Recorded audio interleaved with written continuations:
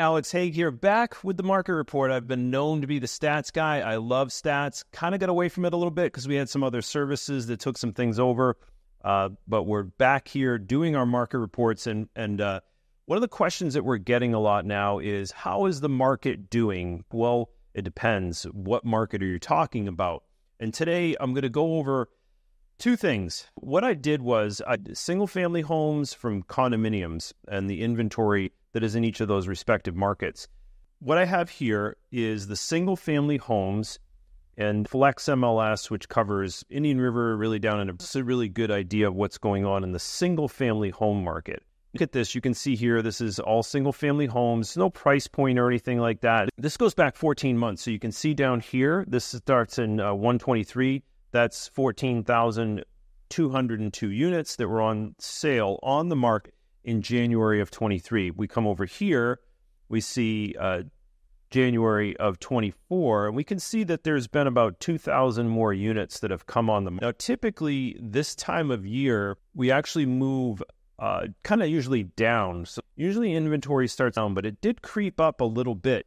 What I'm meaning by that is that we have the January of last year of 23, there was 14,000, then it went down to 13,000 and 12,000. That kind of didn't happen this year. The inventory rose actually a little bit, and that's I think what's causing this tension out there. The inventory usually either decreases or kind of stays the same through the summer, and then the inventory usually rises in the third quarter where people haven't moved for school, and people up in wherever you are, New England or Chicago or Maine or whatever, you're not looking at houses in Florida because you're enjoying that. And then it kind of trickles up usually a little bit into November and December a little bit, but then it usually dies down, as we can see here, right? So that didn't change, or that did change, but a little bit different. But the one thing I want, and I did this on a YouTube video that I did a couple weeks ago, this is kind of what I want you to see. And I was recently talking to another colleague about this. It's a little kind of economics 101, and it doesn't quite add up completely. Is usually when you see inventory rise, right, supply and demand, economics 101 type thing, usually the inventory or the price per square foot, you'll get pressure on prices and they will go down. We didn't see that. We actually saw prices kind of continue to rise. We did have this kind of move down in February, but as a collective over the last quarter or the last quarter of last year, you did see a little rise here. It kind of dropped off a little bit, and then it shot back up. So values are not dropping. So when people say, how's the market doing? I'm like, well, the inventory is rising in the single-family home market. I'm going to get to the condo market here in a second. But I just want to show you the last 14 months, what's going on right now. Values are staying level, and really they increased here over the last, which is really kind of odd, but it is what it is. So I wanted to move down here a little bit and show you this line here is the original listing price to sale price. And you can see that's all in the 90s. So people are getting over 90%, just over here in the 89s a little bit. But the last, 12 months, we've seen the original listing price to sale price be in the 90 percentile. This graph right here is actually the days on the market. So the days on the market was higher last year, but we're pretty much the same as we were last year, 324. But we see actually they're actually just a day more on the market. So properties are staying on the market pretty much as long as they were at this time last year. Now, you all know how I like to look at the month supply of inventory, all right? So the month supply of inventory, single-family homes, and so we understand how this works, whether you're in a seller's market, a neutral market, or a buyer. A seller's market is under 3 months of inventory. So you can see in here, this was a seller's market pretty much through the summer into the fall. And then the month supply of inventory rose as that inventory, which I showed you a little bit earlier. This is just a kind of a graphic of months supply of inventory. And typically what that is like an absorption thing. So the more inventory there is, if you have high inventory like we had in 2008 or 9, which some people are comparing this to 2008 and 9, it's not even close. 2008 and 9, you saw up to 18 months of inventory, almost 2 years of inventory. We just barely peaked into a buyer's market, in January of this year, and then it dropped off. We're still in that neutral market, and right between a neutral market of a seller's market, buyer's market, seller's market, whichever way we want to go up or down, and it's actually going down. So I think that, this is a good sign for the single-family home market that this inventory is being absorbed and we are trending down towards a seller's market again. We're, 1.8 months away from being back into that seller's market. Now, I want to get into the condo market here because this is a little bit of a different story. You can see this is not atypical. This is not out of the ordinary for the condo market to be right around this level of inventory. But it really stayed pretty level through. It didn't spike down. It didn't spike up. It stayed pretty level through here, right? But then when we hit third quarter, which is kind of where these assessments started coming in from the Surfside collapse into these condo markets, and people started getting hit with these higher assessments, right? That the building had to be re-engineered and it had to be looked at and new spalling put in and these kind of things.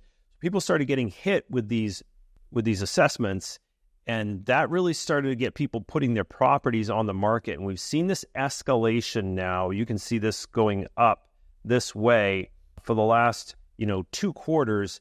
It's been going up, right? So you see this escalation of the condo market up, and we're nearly double the inventory of where we were, 14 months ago, but almost a year ago. So I want you to see that. This, just as a side note, this is the pending line. So this is good. We're seeing the pendings go up.